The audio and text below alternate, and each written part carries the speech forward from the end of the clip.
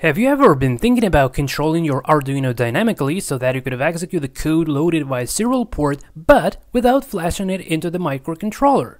Well, I did, so I've created my own imaginary processor emulator currently supporting up to 40 instructions.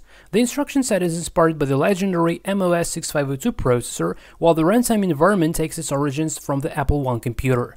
I call it CMK computer, which stands for Code Monkey King's computer. It's based on Arduino Nano. The output is displayed on the 16x2 cells graphical LCD shield, while the input is handled by the 4x4 keys keypad. The programs are loaded and saved via serial port using the USB cable connected to my laptop.